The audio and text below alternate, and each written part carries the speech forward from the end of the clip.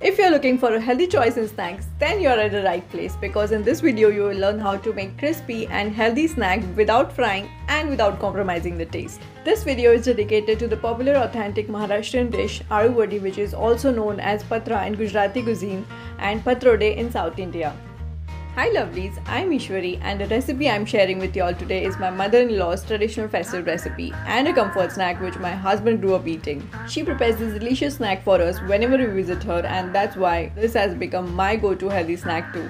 So I decided to learn this recipe from her and recreate it for you on the occasion of Gudi Padwa, a festival that is celebrated as New Year in Maharashtra. So this festive season, treat your loved ones in a healthier way with this delicious fritter recipe. To make this, we will need Colocasia, Taro or Aru leaves, Garam or chickpea flour, rice flour, wheat flour, Tamarind, Jaggery, garlic paste, ginger paste, sesame seeds, Fennel seeds, Carom seeds, Cumin seeds powder, Coriander powder, Garam masala, red chili powder, turmeric, asafoetida, oil, salt and water. Let's start from the leaves. In one bunch you generally get 10 leaves.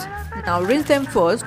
Once you buy the leaves from the market, ensure to use them within a day, else the leaves start wilting or drying up from the corners.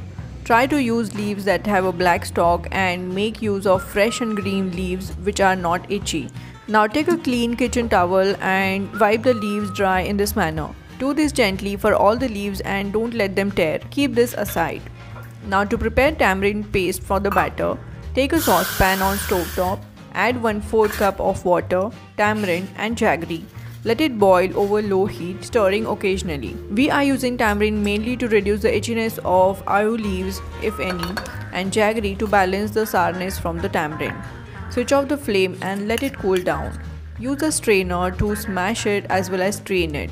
Add little water for faster results. You can add store-bought tamarind paste and powdered jaggery to the chickpea batter instead of making it at home, but homemade is healthier choice as it won't have any preservatives. Now keep this aside. Next we need to remove the stems of all leaves. For the recipe it's important to flatten these leaves, so just fold it and using a knife remove the thick stem without tearing the leaf. Work with one leaf at a time. To level it further, use a rolling pin and run it along the way to even it up further. This is the easiest way I have learned to flatten these leaves. See this, it can easily be folded however you want. Prepare all the leaves this way and keep them ready. Before making the batter, just crush carom seeds and fennel seeds. Crushing them enhances the flavor. You can use a crusher or mortar and pestle or simply use a rolling pin in this manner. In a mixing bowl, add all the ingredients mentioned for the batter. Rice flour for crispiness, wheat flour to increase the stickiness so that the wadis remain intact. You can substitute tamarind with lemon juice as well. Don't skip sesame seeds because it gives a nutty flavor to this recipe. Fennel seeds gives refreshing flavors and crunch. This batter should have spicy, tangy and sweet flavor, so depending on your taste, you can adjust the red chili, jaggery and tamarind quantity. For gluten-free recipes, skip wheat flour and asafoetida. I am adding oil for softness. Mix this well and add some water slowly to make a paste that is spreadable, not runny. This is one of those Indian dishes that is vegan, low fat, richer in nutrition and flavor and better for the gut, brain, heart and eye health. The underrated Colocasia leaves are good source of dietary fiber, vitamins like A, vitamin C, B complex, calcium and fiber. To make Alu Wadi, divide the leaves into 2 batches of 5 each to make 2 rolls. For the first roll, take the biggest leaf and place it upside down, that is vein side up. Apply a thin layer of the batter using hands preferably and spread it all over the leaf. Place another leaf upside down again but in an alternate way to the first, that is pointed part of the leaf is now at the broad portion of the first leaf. Spread the batter evenly on top. Basically, place the leaves in such a manner that we fill up the gaps. Repeat these steps for all the leaves. This dish saves times, especially if you are expecting guests or during festivals when you want to serve a classic Maharashtrian dish, as you can prepare and keep it in the refrigerator and fry or shallow fry as needed. Now form a tight roll, fold the bottom slightly, apply the batter so that the leaves remain sticked well. Similarly, fold another end and apply the batter. Then bring in the left to touch the middle line, apply some batter to help with sticking. Similarly, fold the right to touch the middle line. Now roll starting bottom to up, rolling as tight as possible. This is to ensure the wadis don't break later. Similarly, make the second roll.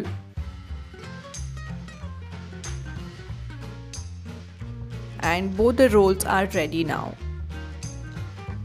Let's begin steaming. You can steam using your regular steamer or pressure cooker or instant pot. Add 2-3 cups of water to it. I have this multi-side steamer basket which fits various pots and pans as it's expandable and adjustable. It has a folding collapsible design for compact space-saving storage.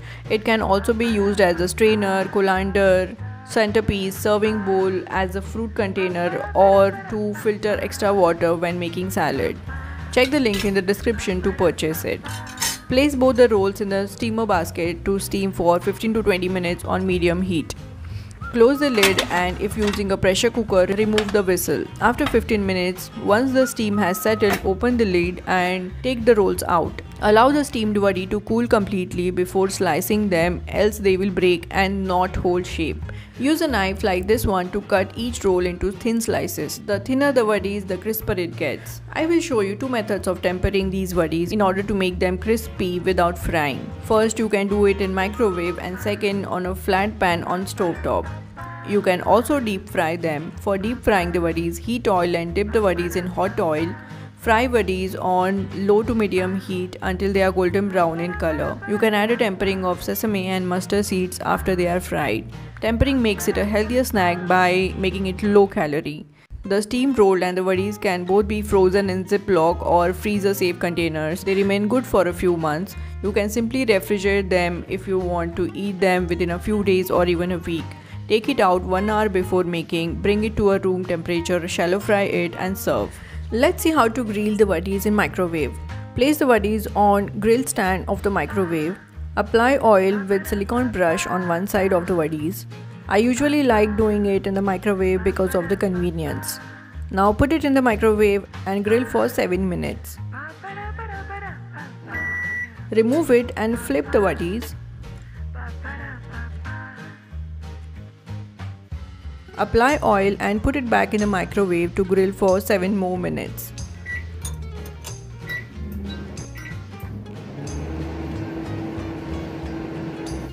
Your Alu Wadis are ready to be served. Now let me show you how to do it on stove top. Take a pan and place the wadis. Apply oil with silicone brush. I have used olive oil in the recipe, but you can choose yours. Put on the stove and flip all the wadis and let it cook for 5 to 7 minutes on low flame.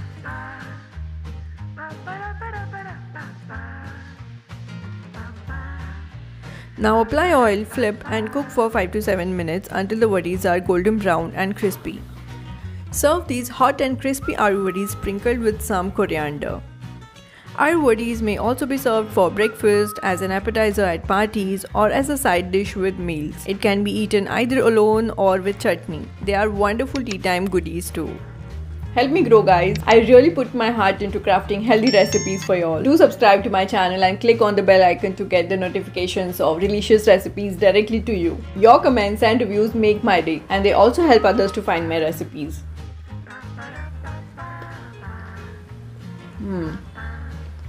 It's so good.